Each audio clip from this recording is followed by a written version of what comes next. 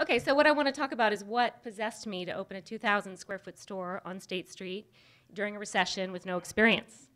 I'd been a creative writer for over 15 years and I loved it, and I was lucky to get paid to make things up. But in the spring of 2010, I realized I was ready to do something much more connected to my community and to the world at large. So when I started imagining what that might be, this quote popped into my head, one of my favorites. And for me, beauty is not only made by nature, but by hand. And I've spent a lot of happy times wandering through independent little stores filled with imagination and color and humor, and all these artists who've committed their lives to their vision and to spreading joy and awareness that really inspired me. So I decided to open a store of my own. I had this idea of creating a place for locals and visitors to discover beautiful things made with integrity. That was my chant, beautiful things made with integrity. Everyone said, what is it gonna be? That's all I could say.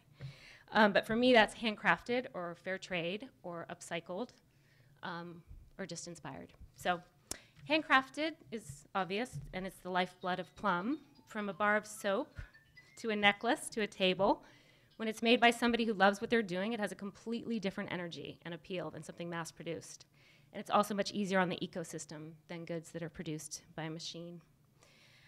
Fair trade is trickier. The fair trade movement is definitely a work in progress, the more I've learned about it. But the goal is to establish healthy working conditions and responsible methods of production and better environmental practices so that people in developing countries can invest in themselves and their communities and compete in the global marketplace. So it makes a big deal when you buy something fair trade. And upcycled, I had to throw this in there because people say, what's the difference between upcycled and recycled? Like, I made it up. I did not make it up. Recycling would be turning glass into another kind of glass, and upcycling would be turning something people consider trash into something that people want. My new favorite quote from an artist that's going to be there in the fall is, trash is the failure of imagination. And then another huge factor in this vision was Santa Barbara, because I had plenty of people tell me, if you want to do this, do it online. Try it online, test it online.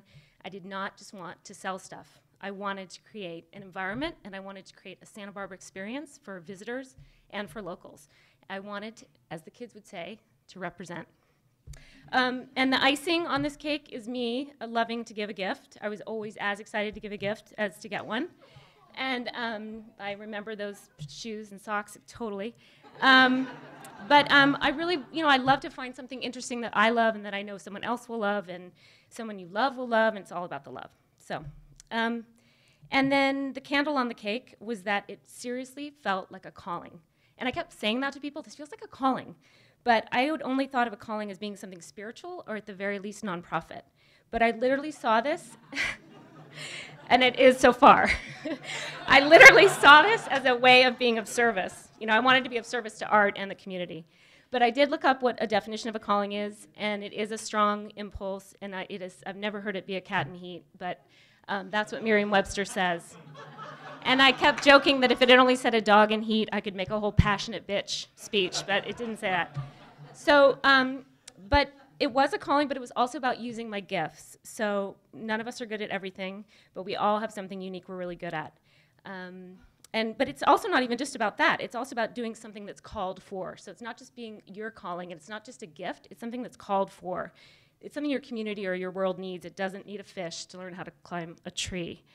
And the opposite of being called, which we've all had, is encountering the locked door. You have something that isn't your calling or that isn't called for, but you will not leave that door. You are going to knock on that door till it opens, and you just have to ask yourself when you should stop knocking on that door and try another one. So, with Plum, the doors felt wide open. Once I committed, it was literally like riding a wave and trying not to fall off. Within the first month, I ran into a friend who came on board to be the kind of creative director person, and I started searching for products and searching the hearts of landlords for a lease, which was really, really difficult. And then the store opened in October. So I started in June, it opened in October. That is an insane feat, and luckily I didn't know how insane it was. I had the twin blessings of ignorance and determination.